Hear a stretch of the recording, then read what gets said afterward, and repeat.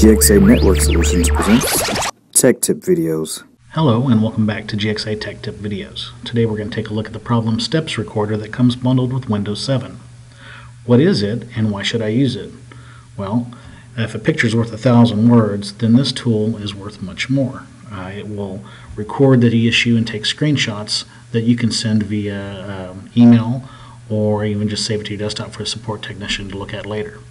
Click on the Start button and then type in PSR and then click on the PSR EXE in the list. I have to do it slightly different on my computer, but you don't have to run it as administrator on your machine. It brings up an interface, and what you can do is you can click on Start Record and then go through the steps of what the issue is. Notice that we got our error here.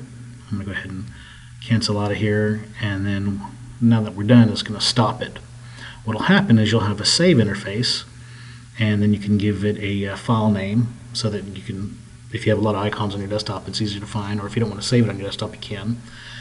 And then we'll save it.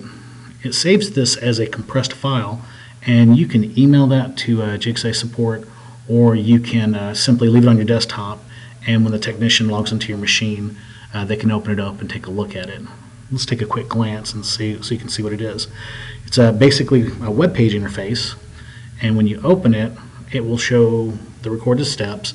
It'll show a screenshot or multiple screenshots of the steps you went through and what those problems were. And of course, it saves us so that you can show them later.